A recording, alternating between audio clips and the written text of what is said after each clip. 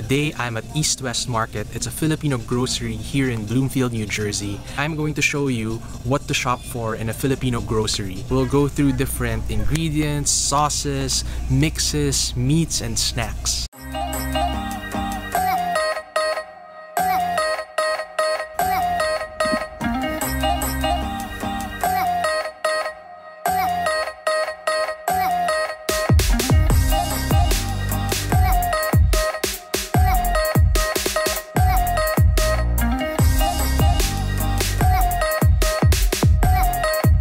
The Philippines has one of the sweetest mangoes in the world, so you should definitely try these. This is a staple in any Filipino grocery. This is called salabat or ginger tea. So if you have a hoarse voice or you have a sore throat, this is a really good remedy. You don't usually see fresh calamansi here in the East Coast, so the next best thing is a calamansi extract. We use this for flavoring and as a dipping sauce. This is another favorite drink. It's a calamansi syrup or an extract. You just add water and it turns into calamansi juice. Really, really good. This is mung bean or munggo in Tagalog. This is the main ingredient of one of my favorite Filipino dishes, and I'm gonna teach you how to cook it in a future video.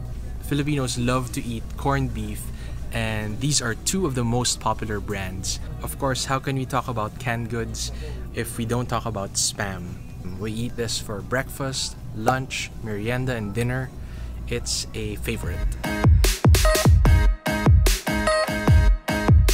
This is a popular brand of tuna. It's called Century Tuna.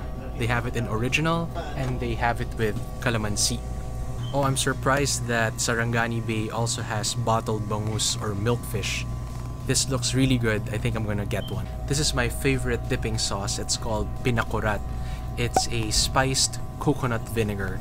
And as you can see, you have to shake it well because there's some settling. This goes really well with anything fried or anything grilled. I especially love this with my lechon kawali or my longganisa for breakfast. Banana ketchup.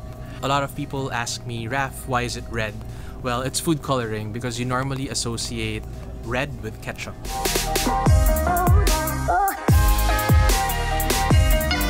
This is a Daing na bangus or milkfish. It's the national fish of the Philippines.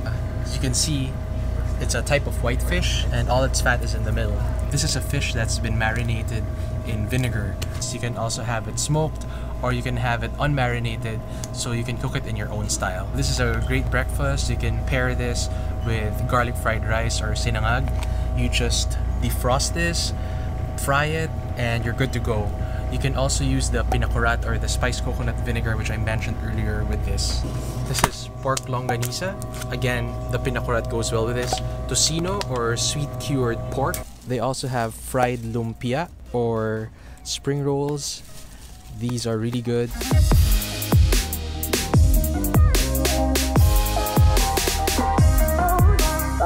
Every Filipino supermarket would have a section for halo-halo ingredients. So you have tapioca pearls, different types of mixed bean, makapuno or coconut strings, makapuno strings, coconut. There's jackfruit here as well, purple yam or ube,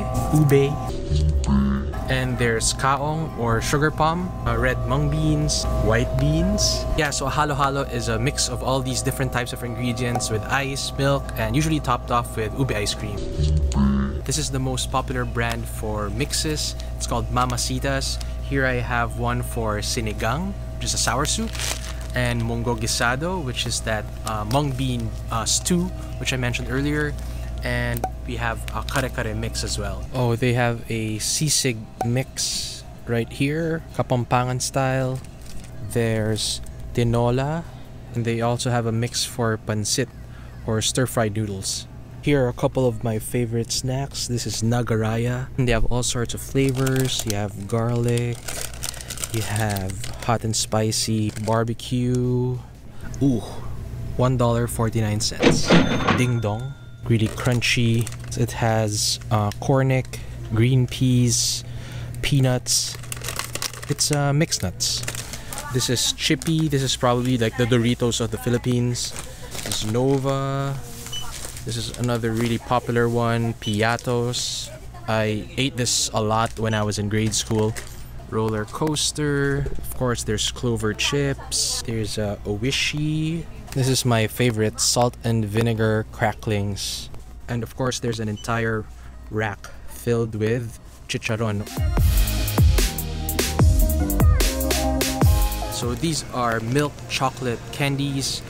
One is called Chocnut. This is honey. These are really popular to kids. Curly Tops, Filipino chocolate. And you have these chocolate mallow snacks.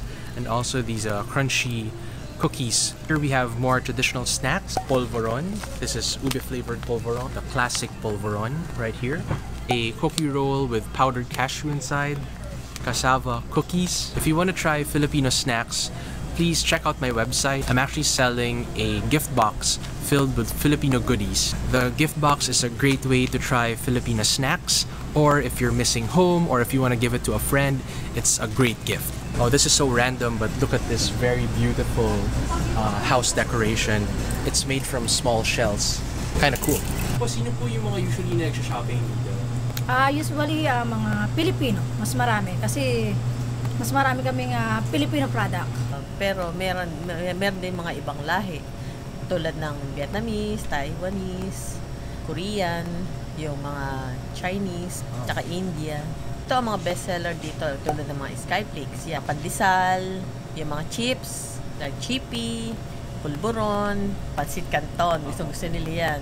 Hi! I-invite ko kayo sa East West. Meron kaming East West Market website or like us is in Facebook. Thank you! Pumunta kayo dito sa East West Market. Lahat ng gusto nyong bilhin na Filipino foods, nandito lahat. If you like this video, please don't forget to give it a thumbs up, subscribe, and click that notification bell so you don't miss my next video. See you next week.